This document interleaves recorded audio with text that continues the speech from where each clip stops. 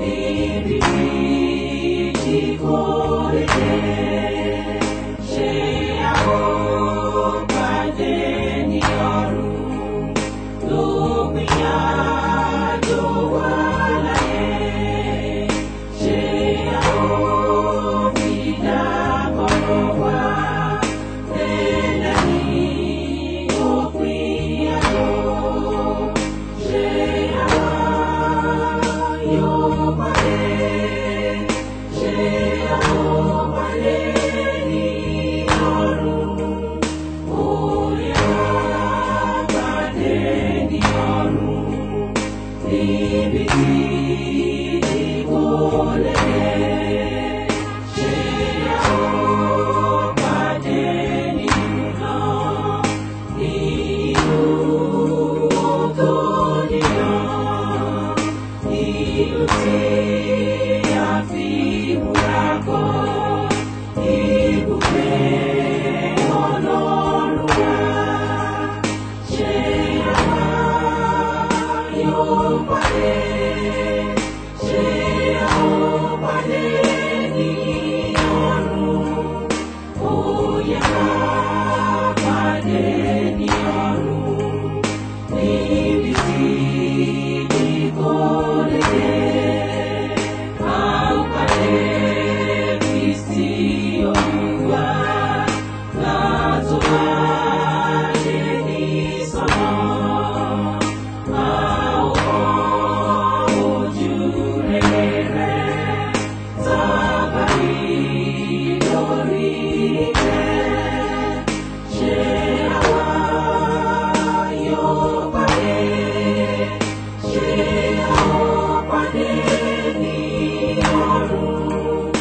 Ó yẹ ká pàdé ní ọ̀run níbi tí kò lè dé.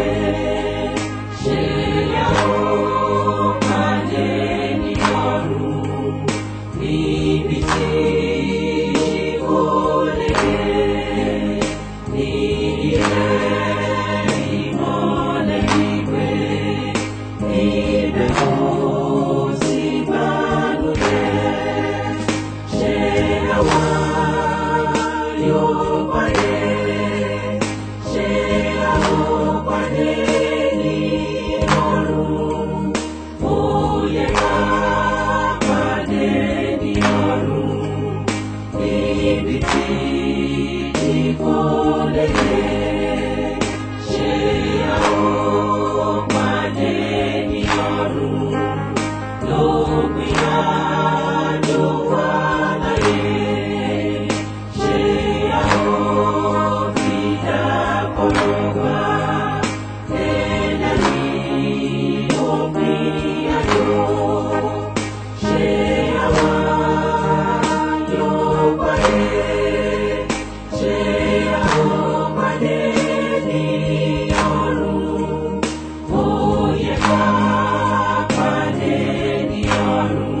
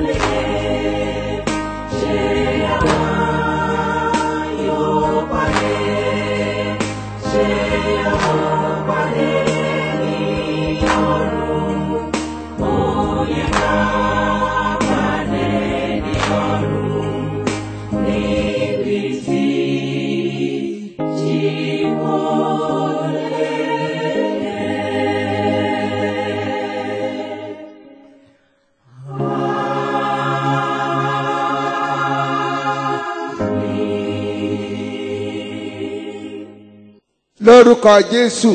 Àmín. Lórúkọ Jésù. Àmín. Ọba ìyè. A yìn ọ́ lọ́pọ̀lọpọ̀ fún ìwáyé rẹ. Àwa ìran Ádámù tí a ti dòkú, ẹni kíkú, ó wá sọ wá di alààyè. Olúwa gbọ́pẹ́ wa. Àmín. Nínú ọ̀rọ̀ ìyè rẹ lónìí, Olúwa ìyè wa mú wa yè lọ́pọ̀lọpọ̀. Àmín. Lórúkọ Jésù, Olúwa àti olùgbàlà wa. Àmín. Ibi tá a bá láyé wa dé ní ọ̀sẹ̀ tó kọjá, The juncture we got to in our explanation last week, tí a sì pinnu and we promised pé lọ́sẹ̀ yìí that this week a ó tẹ̀síwájú we would continue nínú rẹ̀. with the explanation. Ó ní irú ikú tí Olúwagbélé Ádámù lórí. Was the kind of death which the Lord placed on Adam, Tó kan gbogbo ìran ènìyàn and which passed upon all men. nípa ìdarí ẹ̀mí mímọ́. By the leading of the Holy Spirit, A ó lo ọ̀pọ̀lọpọ̀ àkókò we shall spend a lengthy time lórí irú ikú on explaining the kind of death tí ọba ìyè which the King of Life tó gbélé Ádámù lórí placed on Adam bí onídàájọ́ nígbà náà. as his judge at that time. Ìdí rẹ̀ pàtàkì The major reason tí a fẹ́ pẹ́ we will tarry lórí àlàyé lórí ikú Ádámù yìí. on our explanation on this death that was placed on Adam Ó ní àkíyèsí wa is our observation nípa iṣẹ́ ìparun by the work of destruction tí èṣù ń bá tẹ̀síwájú which Satan continues with lórí ayé àwa ìran Ádámù. on our lives as sons of Adam. Kí ni iṣẹ́ ìparun náà tí a kíyèsí? What is that destructive work that we have observed? Ọ̀nà ni ẹ̀tàn rẹ̀ ń tẹ̀síwájú lórí ènìyàn. It is that his deceit on man still continues. Ikú tó ń bẹ ní Jẹ́nẹ́sísì That death in Genesis orí kẹta ẹsẹ̀ kọkàndínlógún chapter 3 verse 19 àtẹsẹ̀ kejìléníogún and dé ìkẹrìnléníogún verse 22 through 24, tó lọ agbélé Ádámù lórí. which the Lord placed on Adam. Èṣù gbé pamọ́. Satan hides it. Ọba ìyè The King of Life, tó gbé kúlé Ádámù lórí. which placed death on Adam. Eléyìí tó sọnù Bíbélì What it says in the Bible pé ká má kà sí that we should not reckon with, pé ikú eléyìí ni ò ní túmọ̀, that death has no meaning, has no value, pé ikú eléyìí ni that death kì í ṣe ìparun. is not destruction. Ó lè sún gbé sókè. It is what Satan is promoting. Gbogbo ènìyàn ọ̀ ni wọ́n sì kà sí ikú. It is what they reckon with as death. Ṣùgbọ́n ojúlówó ikú But the genuine death, tó ń jẹ́ ìparun which is destruction, tó lọ agbélé Ádámù lórí that the Lord placed on Adam nítorí ẹ̀ṣẹ̀ rẹ̀. because of his sin. Èṣù ti gbé pamọ́ ká má rí mọ́. Satan has hidden it from us.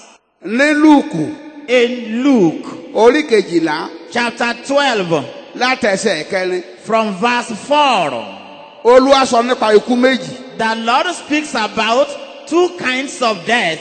Ó sọ pé ká má kà ọ̀kan sí. He says we should not reckon with one, Ṣùgbọ́n èkejì but the second òun ni ikú. is the genuine death.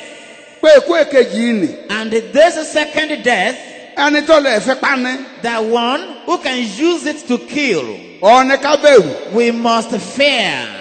A sì wá kíyèsí. And we can observe Eléyìí tí Olúwa pè ní ikú kejì yìí. that this one, which the Lord calls the second death, Òun ni ikú Genesis orí kẹta ẹsẹ̀ kọkàndínlógún. is that death in Genesis chapter 3 verse 19. Báyìí kàkà Lúùkù orí kejìlá Now let's read Luke chapter 12 látẹsẹ̀ ìkẹrin. from verse 4 Ká wo ikú méjèèjì tó Olúwa sọ̀rọ̀ wọn. to consider the two kinds of death which the Lord speaks about. Èmi sì wí fún yín ẹ̀yin ọ̀rẹ́ mi, Olúwa ló ń sọ̀rọ̀ ni o. That's the Lord who is speaking. Ọ̀rọ̀ Ọlọ́run The word of tó God dáadáa mú who made Adam lọ́gbà Édẹ́nì. in the Garden of Eden. Ọ̀rọ̀ Ọlọ́run The word of tó gbé God kulẹ̀ lórí who placed death on him ló ń sọ̀rọ̀ yìí o. is the one speaking what we are reading. Ẹ jẹ́ ká máa gbọ́ síwájú. Ẹ má ṣe bẹ̀rù àwọn tí ń pa ara ènìyàn kú. Yes. Lẹ́yìn èyí ni Yes. tí wọn kò sì ní èyí tí wọ́n lè ṣe mọ́. Ẹ̀yin ọ̀rẹ́ mi. My friends, Ẹ̀yin tẹ́tẹ́ dọ̀rẹ́ mi. you who have become my friends, Ẹ̀yin tẹ́tẹ́ dọ̀rẹ́ ọba ìyè. you who have become friends of the King of Life, Ẹ̀yin tẹ́tẹ́ dá àgùntàn mi. you who have become my sheep, Mo wí fún yín. I declare, I say unto you, Ẹ má bẹ̀rù. do not be afraid Gbogbo àwọn tó lè parẹ́ ènìyàn kú. of all those who can kill the body. Àgọ́ ara yìí. This body, Aṣọ ara. the earthy garment, Aṣọ erùpẹ̀. the earthy garment, Tèmi ọba ìyè. which I, the King of Èmi ọ̀rọ̀ Life, ìyè. I, the Word of God, Tí mo dá fún ẹ̀mí ènìyàn. gave to cover the spirit of man. Gbogbo àwọn All those tí wọ́n lè bí àgọ́ ara who nìwó. can pull down that body, Tí ó sọ oko tí wọ́n lè ṣe mọ́. they have nothing more to do. Ẹ má bẹ̀rù wọn. Do not be afraid of all of them. Kàwé síwájú. Read on. Ṣùgbọ́n èmi ò sì sọ ẹni tí ẹ̀yin ò bẹ̀rù fún yín. Èmi ò sọ fún yín. I will tell you, Ẹni ẹ gbọ́dọ̀ bẹ̀rù. the one you must fear. Mo ti sọ fún yín ṣáájú. I have told you earlier, Àwọn tí ẹ ò gbọ́dọ̀ bẹ̀rù. those you must not be afraid of. Gbogbo àwọn All those tó jẹ́ wípé that àgọ́ ara nìkan ni wọ́n lè bì wó. it is only the body they can pull down, Tí wọ́n lè ṣe ohunkóhun mọ́. and they can do nothing more. Wọ́n ní ẹni yòówù tí wọ́n jẹ́. I say, be who they may, Òfo ní kàkà wọ́n sí a máa bẹ̀rù wọn. say they are nothing. Do not be afraid of them. Báyẹ̀ wá ń gbọ́ lẹ́nu mi. Now hear from my mouth Pé ànàkàn bẹ tí ẹ gbọ́dọ̀ bẹ̀rù rẹ̀. that there is one whom you must fear. Èéṣe tẹ́ ó bẹ̀rù ẹni náà. And why must you fear him? Ka Bíbélì. Ẹ bẹ̀rù ẹni tó lágbára lẹ́yìn tí ó bá pani tán. Yes. Láti wọ́ni lọ sí ọ̀run àpáàdì. Yóò wọ ẹ̀mí lọ sọ́run àpáàdì. He will cast the spirit to hell. Tó bá ti di ara wó tán. After pulling down the body, Ẹ̀bá jẹ́ ara gómìnà ló bì wó. be it the body of a governor, Ẹ̀bá jẹ́ ara rẹ̀ ló bì wó. be it the body of a president, Ẹ̀bá jẹ́ ara olówó ayé ló bì wó. be it the body of a worldly wealthy man, Ẹ̀bá jẹ́ ara olórí ìjọ ló bì wó. be it the body of a general overseer of a church, Ẹ̀bá jẹ́ ara àjẹ́ ló bì wó. be it the body of a wage, Ẹ̀bá jẹ́ ara olúwo ló bì wó. be it the body of an oluwo that he pulls down, Ẹ̀bá jẹ́ ara apẹ̀rẹ̀ ló bì wó. be it the body of an aquenon that he pulls down, Agbẹjọ́rò ńlá. a son, a great lawyer, Ẹ̀bá jẹ́ ara rẹ̀ ló bì wó. be it his body that he pulls down, Ẹni yóò wù nínú ayé. be who he may in the world, Bó ti wà nínú ọtọ́ nínú ayé. no matter how great he is in the world, Wọn yóò wù tó pé ara rẹ̀. and be what he may, Wọn yóò wọ ara ayé ìpè. whatever men in the world call him, Ẹni yìí. this being Tẹ́mi olúwa sọ̀rọ̀ rẹ̀ yìí. whom I'm speaking about, Tó bá ti bí àgọ́ ọ̀nìwó tán. after he has pulled down the body, Ẹ̀mí tó ń bẹ ní inú. the spirit that is inside the body, Yóò tún kí ẹ̀mí mọ́lẹ̀. he will grab it. Ẹ̀mí tó jí alààyè. The spirit which is a living being, Ẹni ńlá náà tí mo ń sọ yìí. this great being about whom I'm speaking, Yóò tún kí ẹ̀mí nì mọ́lẹ̀. he will lay hold on the spirit. Yé wọ lọ sí ọ̀run àpáàdì. and cast it to hell.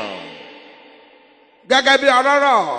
Like that wealthy man Ẹnu Lúùkù orí kẹrìndínlógún. in the book of Luke chapter 16, Látẹsẹ̀ kọkàndínlógún. verse 19 Síwájú. following. Nígbà tá a bá ti bi àgọ́ ara wó tán. After pulling down the body, Gbogbo àwọn olórí ìjọ ọlọ́rọ̀. all pastors in the church of the wealthy man, Tí wọ́n ka oríṣiríṣi ẹsẹ̀ Bíbélì. when they are busy reading different verses of the Bible Tí wọ́n fi ń ya ibi tí a ó sì sí sí mímọ́. to consecrate the grave where his body will be interred, Gbogbo àwọn ọlọ́rọ̀ lẹ́gbẹ́ rẹ̀. is a fellow wealthy man.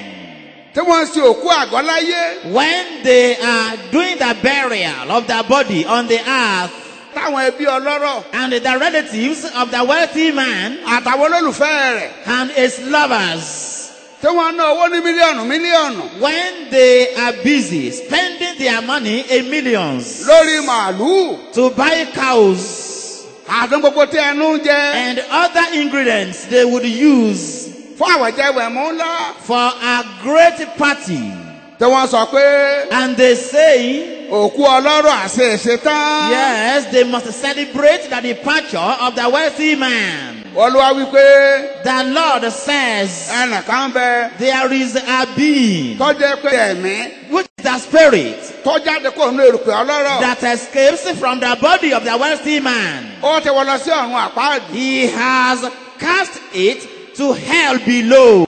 Ní Lúùkù In Luke orí kejìlá. chapter 12, Ẹsẹ̀ kẹsíwájú. verse 4 following. Ó lọ ní ẹnìkan bẹ bẹ́ẹ̀. The Lord says there is such great being Tó lè fi ikú pa ẹ̀mí. who can kill the spirit Ní ìgbà tó bá ti jáde tán. after it has escaped Kúrò nínú ara. from the body. Ó lọ lóhun tútù wí. The Lord says, he repeats, Ó ní ẹnìkan yí ní kabì. that this being we must fear. Yes. Lóòótọ́ ni mo wí fún yín. Yes. Òun ni kí ẹ bẹ̀rù. Ó ní bó tó tẹnu mọ́. Says, I And emphasize the to you, make sure you fear this Kára wa great sọ being. báyìí. What are we saying? Ikú ti ẹ̀mí yìí. The death of the spirit, Kẹ́mi jáde. that the spirit should escape Kó ọ̀nù àgọ́ ara tó wó. from the earthen body that collapses. Ọlọ́run tó dá ẹ̀mí. God, the maker of spirit, Kó kí ẹ̀mí mọ́lẹ̀. for him to lay hold on the spirit Kó sọ sí ìsàlẹ̀ ọ̀run and àpáàdì. cast it to hell below Kó máa dá lóró níbẹ̀. and torment it there. Ikú eléyìí là ní èṣù gbé pamọ́ o. It is this death we said earlier that Satan has hidden. Ikú tẹ̀mí yìí The death of the spirit, lèṣù gbé pamọ́ o. Satan has hidden. Gbọ́n ikú ti ara. But the death of the body, Káàgọ́ èrùpẹ̀ wò. that is the collapse of the body, Ní gbogbo Nàìjíríà. all over Nigeria, Ọ̀kẹ́ ìmọ̀ye ènìyàn. countless people, Wọ́n ní wọ́n sì mọ̀ ní ikú o. it is what they understand to mean death. Báyìí Now, ẹnìkan bá wà. maybe there's someone Ní gbogbo ọjọ́ ayé rẹ̀. who throughout his days in the world Kọ̀ọ̀kan Ọlọ́run sí bí ẹlẹ́dàá. does not acknowledge God as his creator. Kọ̀ọ̀kan sí bí He olùgbàlà. doesn't acknowledge God as his savior. Bí ọlọ́rọ̀ Lúùkù. Like the rich fool Orí of kẹrìndínlógún. Luke chapter 16. Ṣùgbọ́n o. But Nínú àìka Ọlọ́run sí. without reckoning with God, Nínú àìbéèrè Ọlọ́run. without seeking God, Nínú àìgbà ìgbàlà. without receiving salvation, Nínú àìdẹ́ni ìràpadà. without being redeemed, Nínú àìdọ́mọ Ọlọ́run. without becoming a child of God, Gbogbo ọjọ́ ayé rẹ̀. in all his days in the world, Kọjá pé ayé ni Ọlọ́run tiẹ̀. this world is God. Àwọn ọrọ̀ ayé.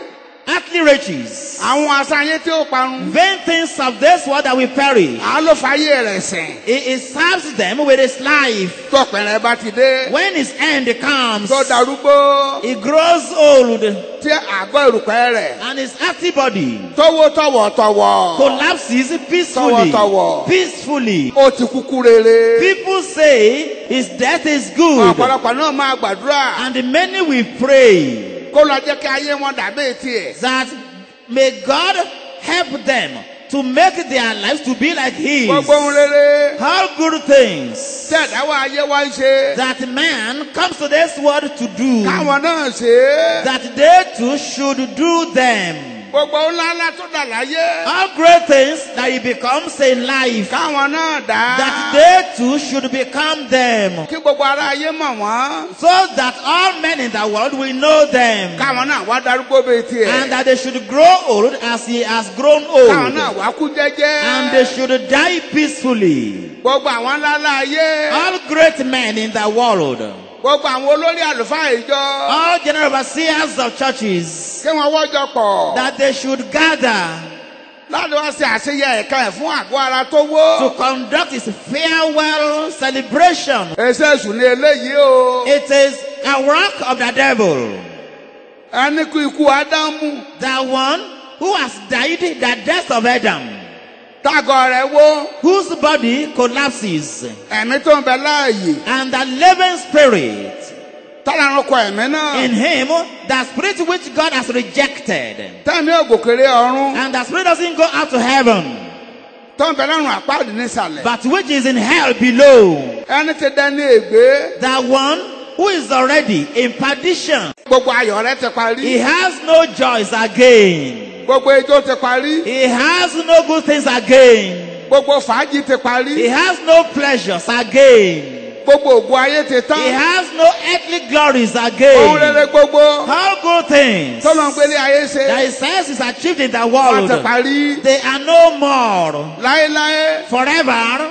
Ó kù kìkì oró. he is left with torment. Oró. Torment. Ẹlẹ́lẹ́sùn ìgbésókè o. This is what Satan has promoted. Ó ti dà kan bo ikú tẹ̀mí. He has covered what the genuine death of the spirit is.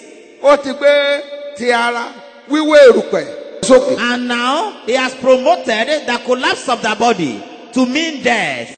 Ara yóò bẹ̀rù Ọlọ́run mọ́. Men in the world do not fear God again.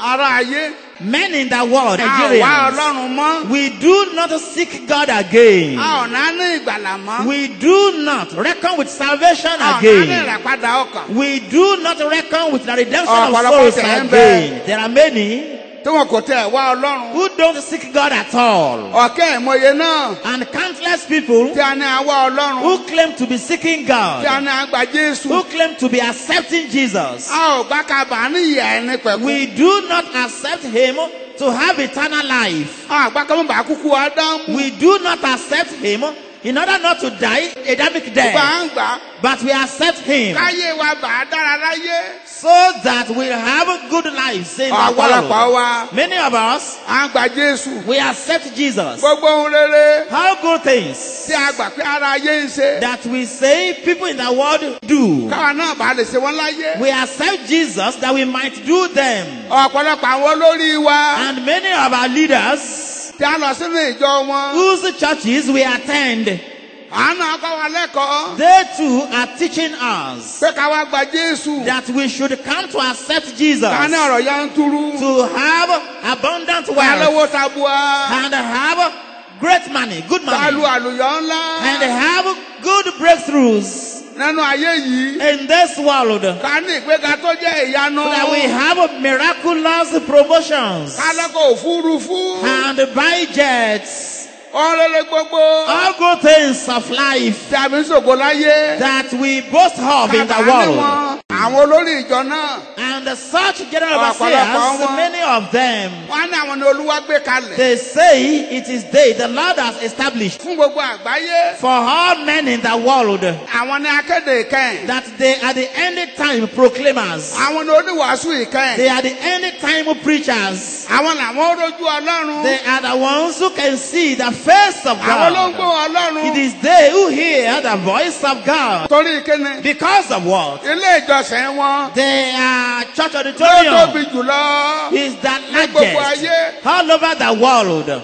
Èkejì. 2. Gbogbo àwọn ńláńlá ayé. All great men in the world Ló ti dọ̀rẹ́ wọn. are their friends. Ẹ̀kẹta. 3.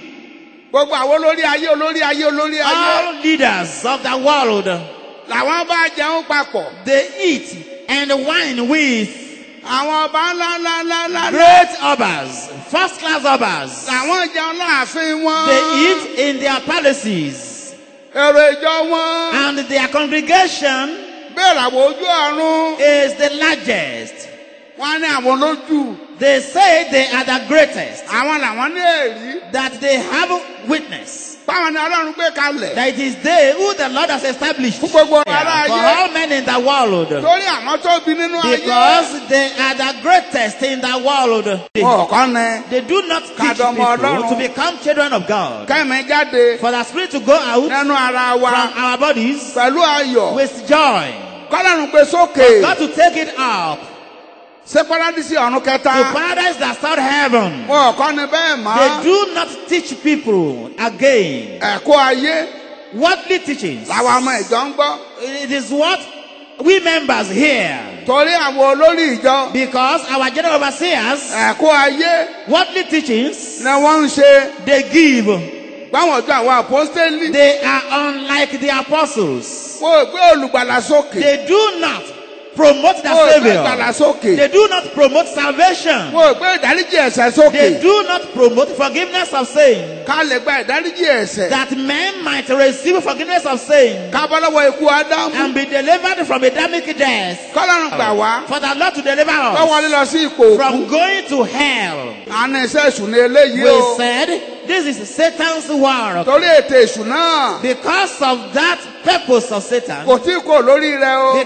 Satan is still resolute on it. Gbogbo àwọn ìran Ádámù. All of us, sons of Adam, Pèsè la gbọ́dọ̀ parun bíi tòun. Satan has determined we must perish like him, Pé a kò ní yè. that we won't live A kò ní bá Ọlọ́run jọba. and we won't reign with God. Torí ìdí èyí. Because of this, A ó pẹ́ lórí àlàyé yìí. we shall tarry on this explanation Pé ikú that death, tó lọ gbélé Ádámù lórí. which the Lord placed on Adam, Kí ló túmọ̀ sínú what Bíbélì? is its meaning in the Bible? Nígbà tá a bá ẹ̀ mọ́ tán. When we know it, Ni a lọ sí gbèsè kejì. then we go to the second point, Sólú àtẹ̀pà ikú náà rẹ̀. that as the Lord abolished that death, Tábà tó mọ̀ náà tán. when we study this again, Ní a lọ ìgbésẹ̀ kẹta. we go to the third point, Ikú orí Ádámù. the Adamic death, Ṣé Olúwa tẹ̀pá rẹ̀? that as the Lord abolished it, Ṣé ó di fún wa ní ìyè and àìnípẹ̀kún? has He given life to us, Tó ọ̀nà Pọ́ọ̀lù ń wàásù. that Paul preached. Èyí ni ní ìgbésẹ̀ kẹta. That is the third point. Báyìí lónìí yìí. Now today, A ti fẹ́ ẹsẹ̀ kún ẹsẹ̀ Bíbélì. we will add more Bible references Tí a fi túmọ̀. to explain Ikú tó Olúwa gbélé Ádámù lórí. the meaning of that death which God placed on Tó Adam, kọjá sórí gbogbo ènìyàn. the death which passed upon all men.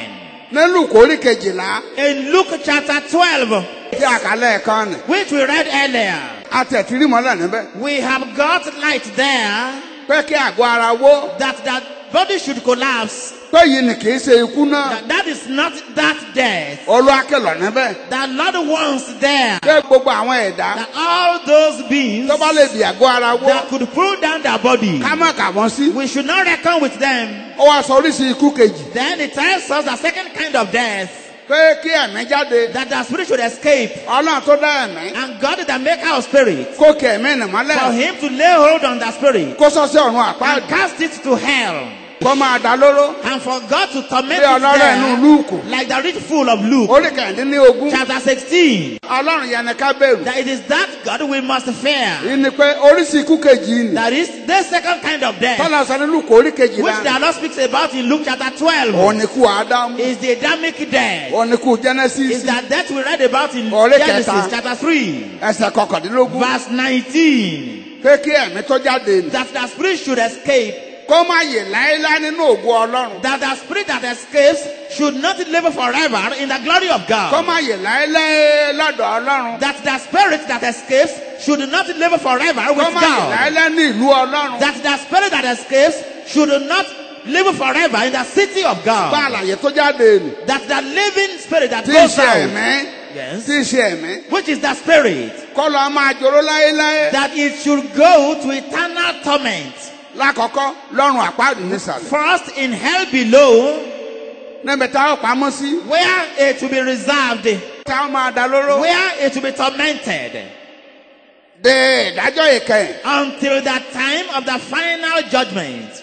tó lọ bá ètò wọn dé And when the Lord comes back bí onídàájọ́ as the judge gbogbo àwọn ènìyàn of all those tí ó gba ìràpadà láyé who do not receive redemption in the world, kọlu àtúndalẹ́jọ́ then the Lord will judge it. ẹ̀mí tó ń joró òní That spirit that is being Lọ́run tormented àpáàdì. in hell. láti wákàtí náà From that moment tó ti jáde nínú ara that it has escaped from the body, kó kọjá sínú adágún that iná it should now go to the lake of fire. gbogbo ọdún tó máa lò All the years he will spend ní ìsàlẹ̀ ọ̀run àpáàdì in hell below, áńgẹ́lì èṣù kan an angel of tí a pè Satan ní ipò òkú called hell yóò máa dálóró níbẹ̀ will torment him there.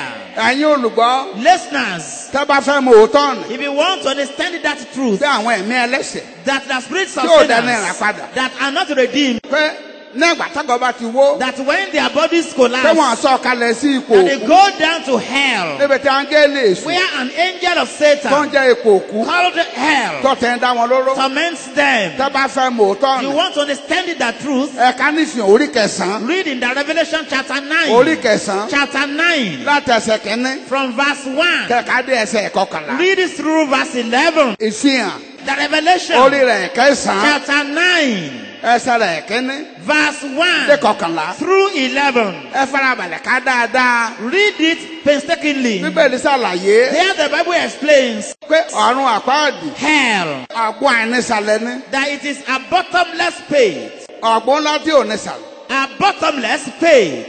tó jẹ́ pé ọba àlọ́ ẹgbẹ̀rún ọdún méjì That if you spend 2,000 kọ́ máa jòrò ń years bẹ́ẹ̀ there being tormented, ò ní désàlẹ̀ you won't get to the bottom. ọ̀gbun tí ò nísàlẹ̀ It is a pit that is bottomless. áńgẹ́lì èṣù An angel tó of sì jẹ́ ipò Satan òkú called hell ó ń bẹ níbẹ̀ is there. ẹ ká níwèé ìfihàn nì You read in that Revelation chapter 9 pé ipò òkú nì that hell pọ̀ ní áńgẹ́lì ọ̀gbun àìnísàlẹ̀ is the angel of the bottomless pit. ó ní áńgẹ́lì ọ̀run àpáàdì Is the angel of hell tó máa dá wọn ní who oró will be tormenting them. ẹ ká níwèé ìfihàn nì We also read in that Revelation chapter 9 bí agbára àgbá iná bẹ nísàlẹ̀ ọ̀run that àpáàdì there is great fire in hell below. ẹ ká níwèé ìfihàn We náà also read in that Revelation chapter pé àwọn 9 kòkòrò ń bẹ ní ọ̀run àpáàdì that there are worms or insects in hell. kò sákòókò lónìí There's no time today láti ka ìfihàn náà to read that revelation. lọ́jọ́ iwájú In the future, àwọn ní àǹfààní will it be privileged láti ṣe ẹ̀kọ́ to give a teaching, lérí ọ̀run àpáàdì to give teachings on hell àti adágún iná and the lake of fire, ipò òkú fúnra rẹ̀ where hell tó himself, ń dá lẹ́sẹ̀ lóró who is tormenting sinners lọ́run àpáàdì in hell below, ọ̀hún pàápàá a ó dá lóró will be tormented nínú adágún iná in the lake of fire, gẹ́gẹ́ bó ṣe wà nífẹ̀ẹ́ orí as ogún it is in the Revelation chapter 20. àwọn ẹ̀kọ́ ń bọ̀ lórí ìyẹn níjọ́ iwájú There are teachings we shall give on this in the future. ẹ ké hallelujah o Hallelujah.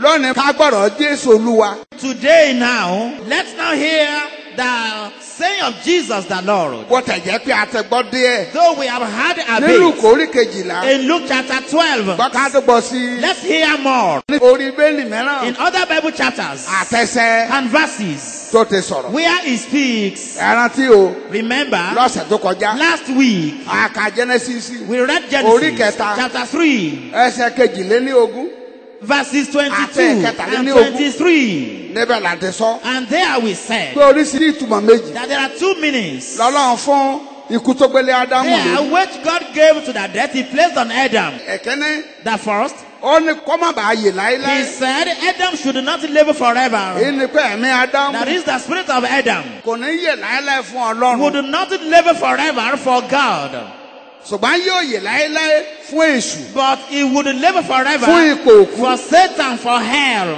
tí ò bá sí iṣẹ́ ìràpadà If not for the work of redemption tó gbà á lọ́wọ́ ipò that òkú delivered us from hell, ẹ̀mí wa ìbá yè láéláé our spirits would have lived forever, ìbámu jẹ́ fún Ọlọ́run but not for God. àtúní ìkejì We said the second meaning ọ̀nà tún ni pé is Ọlọ́run lè jáde God expelled fún him ọ̀nà ọgbà yìí from the dẹ́ni Garden of Eden. àtúní ìtumọ̀ ilé náà We said this meaning Ọlọ́run lé Ádámù jáde that God expelled kó lọ́gbà yìí from dẹ́ni the Garden of Eden pé tó lo ọ̀bá wá ni is that if the Lord had not láti dá wa come padà to bring sọ́dọ̀ us ara back rẹ̀ to himself nípa ẹ̀bọ orí by his àgbélébùú sacrifice on the cross, ẹ̀yà pa ayérayé eternal separation ìpàdé láàrin àwọn èèyàn àti would have Ọlọ́run. been between God and us human Báyìí beings. kàkà òdi bíbélì kan Now let's read our Bible portion ká tó dúró lónìí before we start today lórí ìtumọ̀ on the meaning tó lù wá fún ikú which the Lord gives to the tó gbélé death Ádámù he lórí. placed on Adam.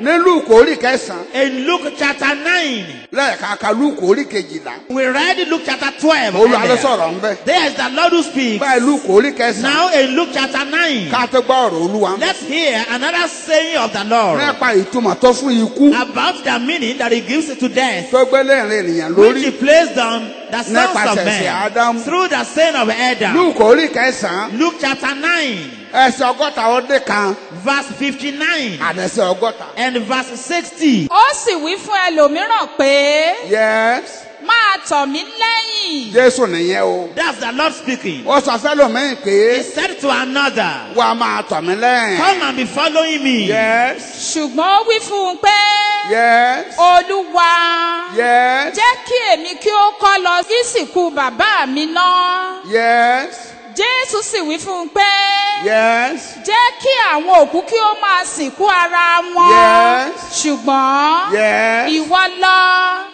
kí o yes. sì máa wàásù ìjọba Hallelujah. Ọlọ́run. Hallelujah. Jésù rà padà nígbà tó wá Jesus the Redeemer, when he came láti dá àwa ẹ̀dá padà sí to ọ̀dọ̀ ara bring rẹ̀. us the sons of men back to himself, Àwa tó ti lé kúrò lọ́dọ̀ we ara who rẹ̀ he has expelled from Lọ́gbà himself Édẹ́nì. in the garden of nípasẹ̀ Eden Ádámù. through Adam, Àwa tó ní ká má yè láéláé we who he said should not live torí forever àdìsọ́ ọba èyè. because we have lost the King of life. Ó tànà wá fún ara rẹ̀. He came down from heaven himself Ó wá pè ní sọ́dọ̀ rẹ̀. and began to call men to himself. Ọ̀nà ọ̀sọ̀fẹ́ nìkan. The Bible says he said to Máa bọ̀ lọ́dọ̀ mi. another, come to me, Wá máa tọ̀ mí lẹ́yìn. come and be following me, Olùràpadà. the Redeemer.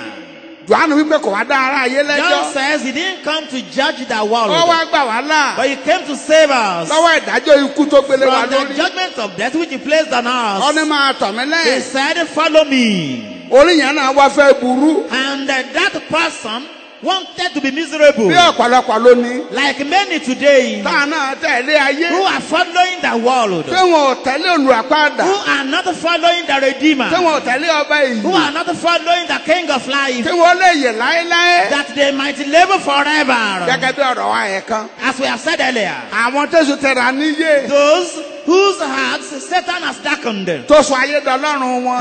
and for whom he has made this world their Ayé tí God, wọ́n jọ parun papọ̀. the world with which they will perish together. Àmọ́ ẹ̀dá Olúwa lóhùn. This person answered the Wọ́n Lord. ní Olúwa ó tẹ̀lé ọ. He said, Lord, I will follow you, Ṣùgbọ́n mo jẹ́ ojó ní. but let it not be today. Bẹ́ẹ̀ ni ọ̀pọ̀lọpọ̀ wí. That's what many say Olúwa today. ò pè mí ó tẹ̀lé ọ. Yes, the Lord, you have called me, I will follow me. Ṣùgbọ́n mo tèmi ṣe kẹ́ní kà I will lọ́wọ́. follow you, but I'm still busy with something. Olúwa gbàdúrà fún mi. Lord, pray for me. Kẹ́kẹ́ ní àwọn yọrí. Let me succeed Wọ́n wá in tẹ̀lé doing ọ. that thing, then I will come to follow Olúwa ó ti you. pè mí. Lord, you have called me. Báwo tí ilẹ̀ wá báyìí. I cannot come now. Pẹ̀lú ọ̀pọ̀lọpọ̀ àlàyé. With many explanations and Bẹ́ẹ̀ lọ́mọ náà wí. excuses. That's what this person Olúwa said. ti pè mí. Said the Lord, you have called Ó me. dáhùn. I will answer your call, Wọ́n kì í ṣe lónìí. but not today. Mo lè fẹ́ lọ sìkú bàbá I mi. want to go and bury my father. Èyí ni jọmọ nì lójú.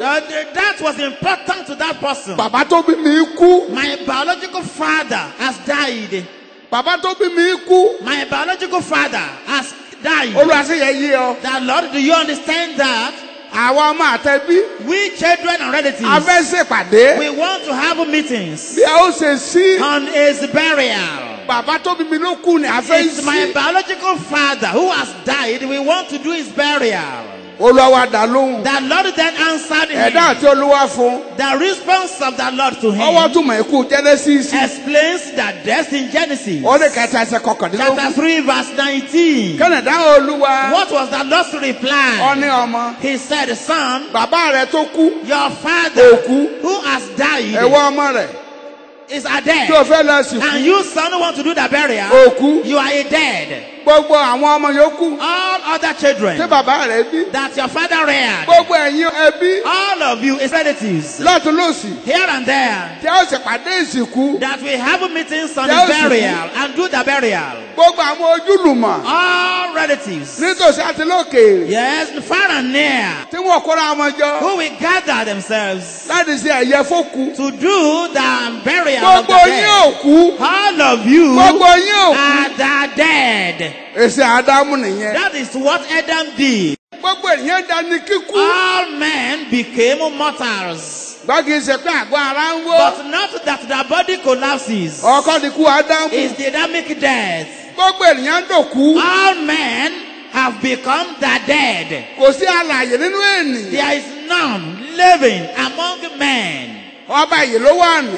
That's the king of life who came. ẹni bá ti gbà á. Anyone who accepts him, kó fún ní iyè. he will give life to ó wá him. dá láàyè. He will become a gbogbo living. ẹ̀yin olùgbọ́. All you listeners, ẹ̀wọ̀n tó ń gbọ́ mi. you who can hear me, ẹnikẹ́ni anyone tí ò bá ní Jésù. who doesn't have kí Jesus, ṣe iyè. who is life, òkú ni ẹ òkú. you are a dead. ayé wò tá ẹ jẹ́. Be who you may, bó ti wẹ̀ tóbi tó. no matter how great you tí are. Jésù bá wí pé. If Jesus says, òótọ́ ló ní ìjọ o. it's true you have a church you attend, onílé ìjọsìn you o. have a church auditorium, olówó you o. go to, you are rich, olórí ìjọba ni ọ́ o. you are a top government Ọ̀jọ̀gbọ́n official, ni ọ́ o. you are a kò professor, sóhun tó jẹ́ o. you are everything, ṣùgbọ́n ò ní mi o. but you don't have me, Jesus. ó ní iyè. Then you don't have life. òkú ni ọ́. You are a dead. gbogbo èèyàn ń dòkú. All men have become Adanikíkú. the dead and the Nínú mortals Ádámù. in Adam. ó ní ikú tó ń bẹ ní Genesis. That's the death in Genesis. orí kẹta ẹsẹ̀ Chapter kọkàndínlógún. 3 verse 19. tí ó bá sì ní iyè padà. And if you have a life again, ọba tó ń sọ̀rọ̀ ọ̀nì. the king who is speaking, Jésù ọba èyí. Jesus the king of life, tó ń pè wá sọ̀dọ̀ who rẹ̀. is calling us to himself, ó ní iyè wa. he is our life. ká wá gba iyè. We should come to him for ló ń pè wá life. fún. That's why he's calling us. tí ọba wá ọ̀dọ̀ If you Jésù. don't come to Jesus, o kò ní ní iyè. you won't have a life. ó kú ikú Ádámù. You will die the death of bàbá Adam. rẹ̀ bá ti wó. When your body collapses, ẹ wá àlàyé. you the living spirit, tó ń gbénú àgọ́. dwelling in the body, tó ń dáhùn gbogbo. who become everything nánú ayé. in this world, ọ̀run àpáàdì ló lọ. you will go down to hell below. ọkọ̀ ní lọ ilẹ̀ You yìí. won't go up to the land of ọkọ̀ ní lọ life. ilẹ̀ yìí. You won't go up to the land of wọ́n life. náà tó o bá lọ ti gba And Jésù. you who say you have accepted Jesus, iye ló gbà fún iyè. it is for life you have accepted iye him. ló gbàgbọ́ fún. It is for life you have sáré believed ka in Lúùkù kí n tó Jesus. dúró. Read Luke before we Lúùkù orí start. kẹwàá. Luke chapter 10. orí kẹwàá. Chapter 10. ẹsẹ̀ ogójì ó lé méjì. Verse 42. ṣùgbọ́n ṣùgbọ́n ọ̀kan ni a kò lè ṣe aláìní. méjì sí. ṣùgbọ́n Yes. ọ̀kan ni a kò lè ṣe aláìní. ẹ̀ẹ̀kan sí. ṣùgbọ́n Yes. ọ̀kan ni a kò lè ṣe aláìní. a ní kíkú ní gbogbo ẹ̀dá. All men are mortals. òkú ní gbogbo ènìyàn. All men are the dead. ààrẹ. Presidents, gómìnà. governors, àjọ̀gbọ́n. professors, ọlọ́run sons, ayé. wealthy men in the tó world. bá sáà jẹ́ ènìyàn. Anyone who is a human a ní being kíkú. is a mortal. ó káre. once you are a man you are mortal. whoever you may be.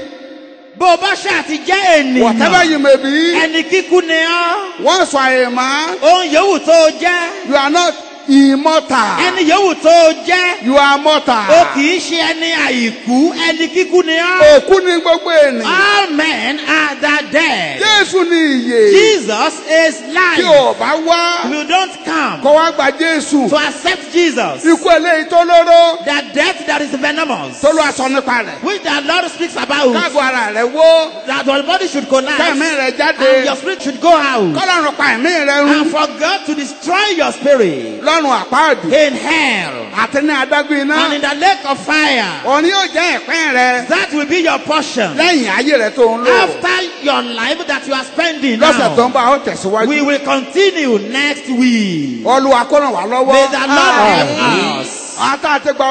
We who have been lived in the King of Life, who have his life already, may we follow him to the end.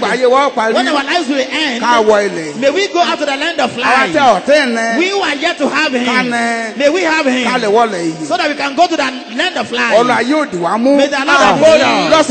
Next week, we'll read more Bible references about the meaning which the Lord of life gives to the death that he placed on Adam. May the name of Jesus hold us. In the name of Jesus, our Lord and Savior. Amen.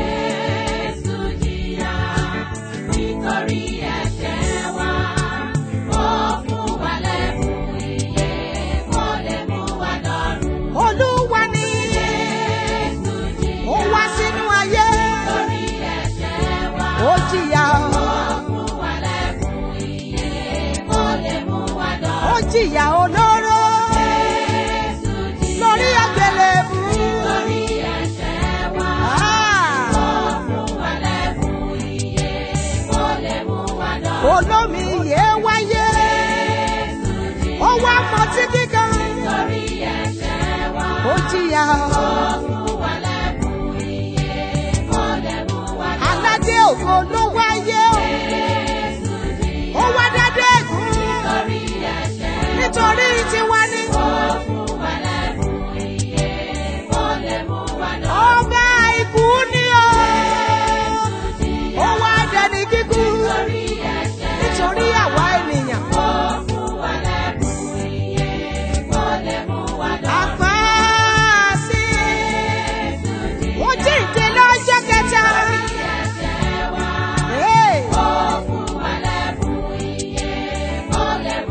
Iye ni tiwa o, Jésù ló ṣe òkú iṣẹ́ o.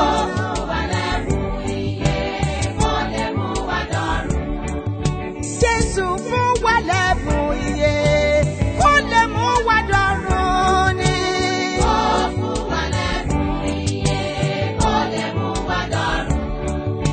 Ó kú torí ẹ̀ṣẹ̀ wa.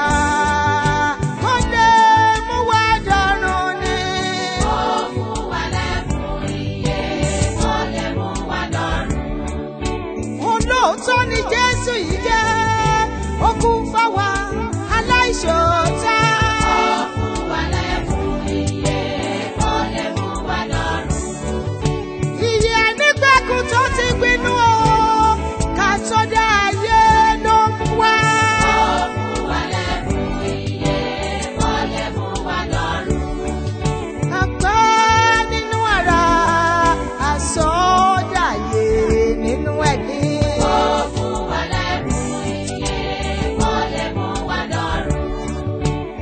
Tó parí iṣẹ́ ìgbàlà tán, òkè ọ̀run ló padà sí.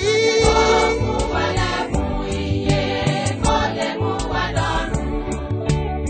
Ìyè ni a jogún o nínú Jésù ọba wa.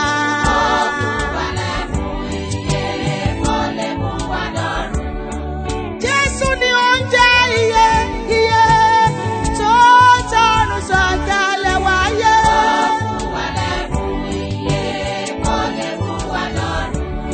Ẹnikẹ́ni tó bá jẹ́ o yóò yè títí láéláé. Ó fún wa lẹ́bùn ìyè kó lè mú wa lọ́run.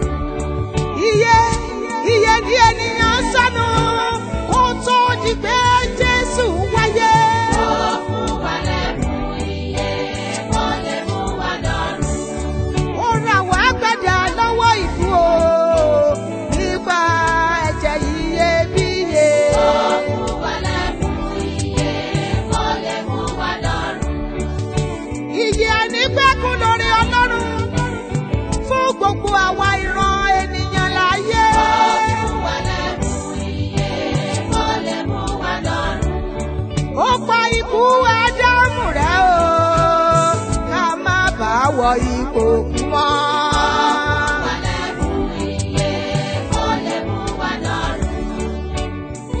Ṣé bá ìṣúdá máa jẹ́ ẹ̀mú kankan rárá nítorí ìbẹ̀rù ikú.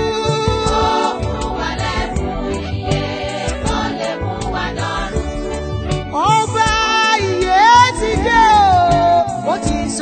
èṣù àti ikú dasán.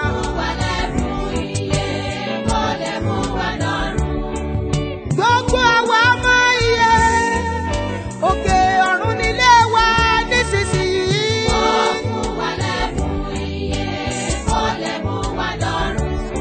Gẹ́gẹ́ bí alààyè ọmọ ní ẹ̀mí wa ó gòkè ọ̀run lọ.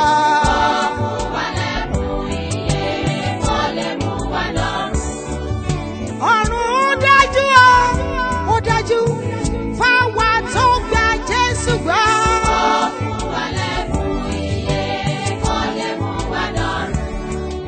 Jésù olùgbàlà ti wọnú wa lọ gẹ́gẹ́ bí ẹ̀mí ọ̀run.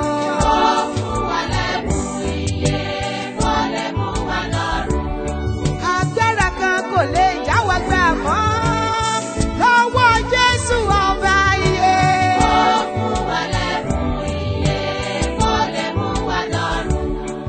Ikú ò rí kankan ṣe mọ́ o nínú ayé àwa ọmọ Ọlọ́run. Hallelujah. Báyìí ikú ò sí, èṣù ò sí, ipò òkú ò jẹ́ kankan nínú ayé wa mọ́.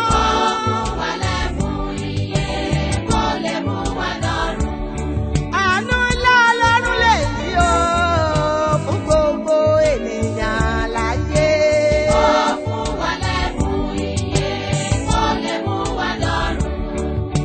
Ẹ̀bùn rere ni o, kò ṣe má ní ẹ̀bùn nìyé jẹ́.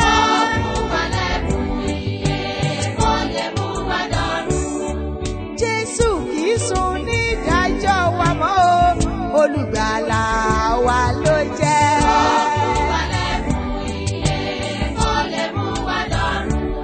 Báyìí, a wọlé iye lọ́gán tí a bá kúrò láyé.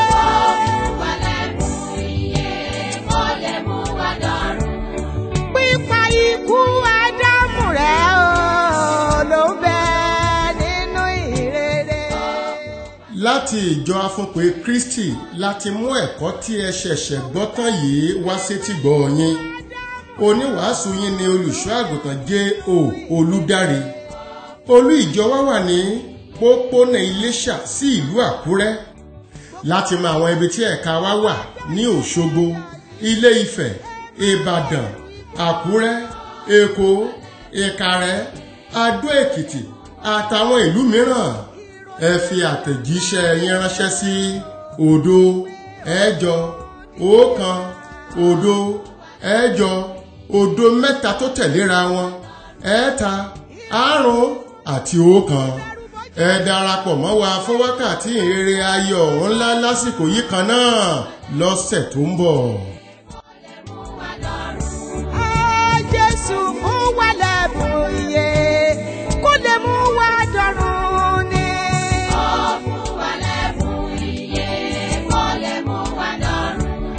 Jésù ti mú ìyè àti ìdíbàjẹ́ wá o nípa ìrere.